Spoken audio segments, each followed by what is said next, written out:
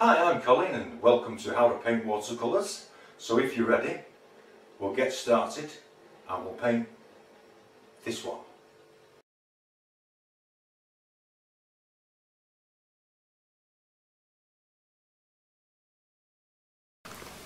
Welcome once again on How to Paint Watercolours for our beginners section. Pulling over my own teeth. What I'm doing here is that I'm just applying a very thin film of water all the way down to the tree line. I'm bringing it across the tree line, but leaving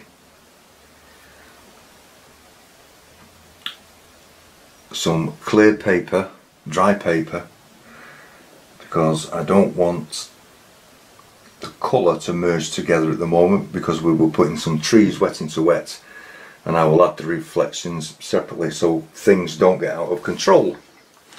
So having done that, wet your brush, any brush you choose.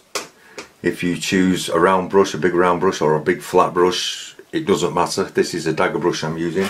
What I'm trying to show you is how to get used to colour. Now we're going to bring this all the way down. This is cobalt blue with turquoise. The board is laying flat. Bring it right over your elephant, down to the tree line.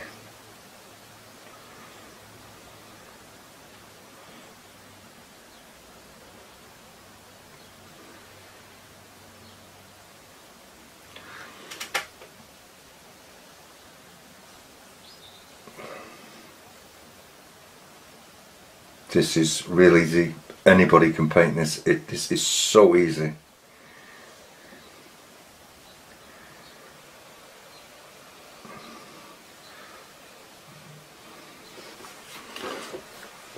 Then with that, with the same colour,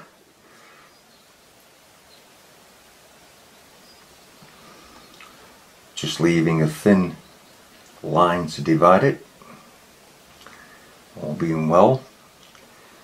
Trying not to touch the other paint. Let's just get this on. You should not be frightened of putting colour on a piece of paper. Some people are. Now, with a stronger mix of the same colour, we're going to darken up the top. This has a little bit more turquoise in it. We're just going to bring this down. Same on the bottom. So you can see the turquoise coming through there on this colour. Just let all this merge. So you're going from a dark to a light.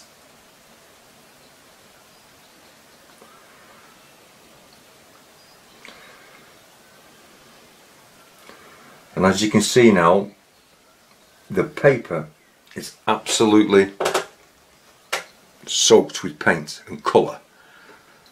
At this point now, we leave this till the shine goes off. As you can see, the bulbs shining on it here. This will give you a good indication of when the paper is damp and is more receptive to a little bit more paint. So I'll join you in a minute. As you can see, the paper has dried off quite a lot. The unfortunate thing is it can tend to dry in patches. So we're just going to put a line in here of trees, and just because the paper is still wet, it will bleed upwards. And because you have the clear line, you have a bit of control of how far it comes down, because it won't cross that line underneath the elephant here.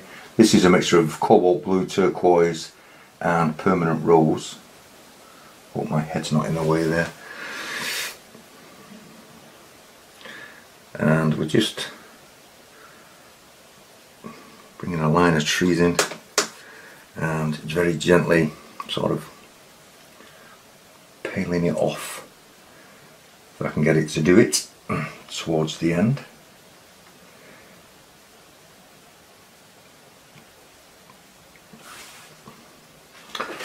And now you can add your reflections in at the bottom. I don't want the reflections to travel too far. I want a little bit more height on the bushes more than anything. So you can just encourage the shape, and then if you really, when you've got it where you want it to look, the way you want it to look, you can just quickly put a stop to the spread with a very quick blast of hot air from a hairdryer, if you wish to use one. I normally don't. I prefer to leave the paper to dry naturally.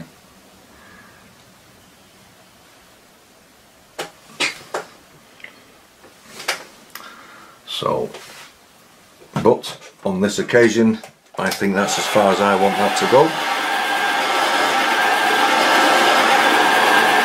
I'll do that.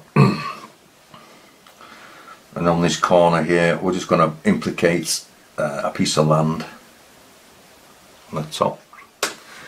It's just to be a little bit more transparent than that, a little bit weaker.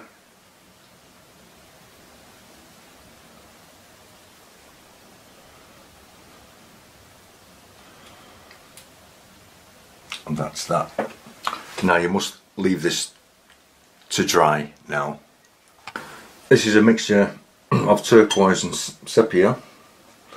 I'm just going to paint the whole of the elephant in, and we'll be adding one or two dark patches just to bring the elephant out a little bit.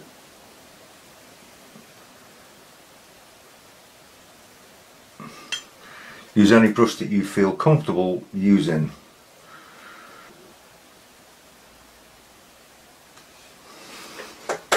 Excuse me a minute.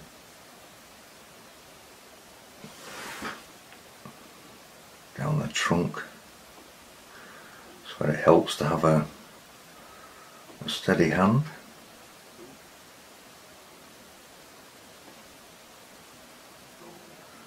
Tusk. Little piece of land here at the moment. We'll just see. It doesn't matter if this bleeds up. I'll just shape this piece of land where the elephant's gone into the river.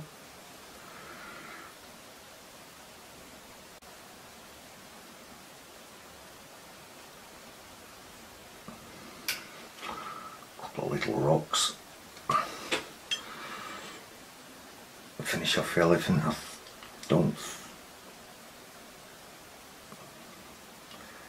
think it's safe enough to paint round where the blue is.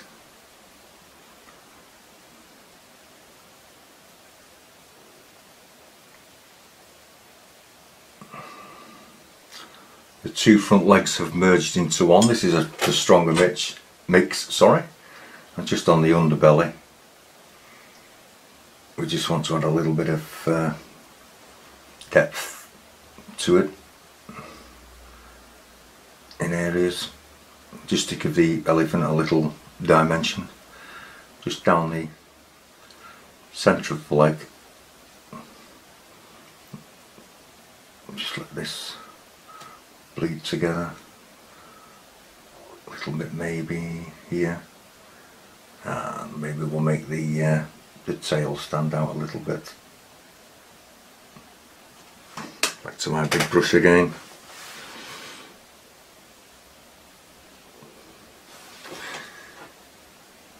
This is just wet over dry,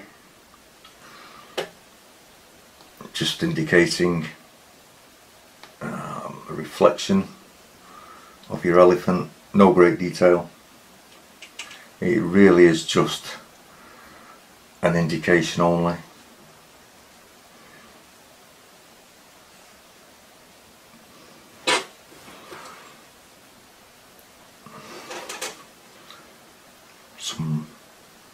Bring him out here a little bit.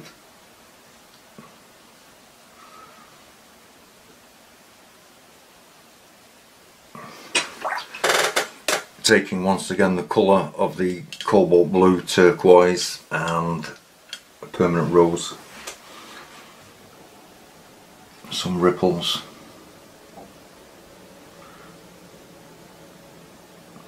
And what this shows you is how you can make a really colourful watercolour painting. that's really effective.